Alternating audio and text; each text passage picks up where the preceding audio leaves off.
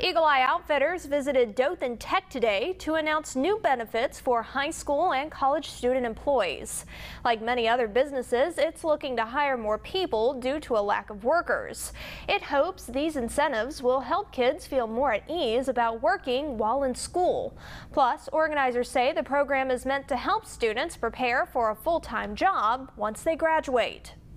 We've created a high school ambassador program for co-op students, for local co-op students, and we've also created a college diplomat program too, which will actually give students the opportunity to earn wages while they're in school, but then also earn a $500 scholarship.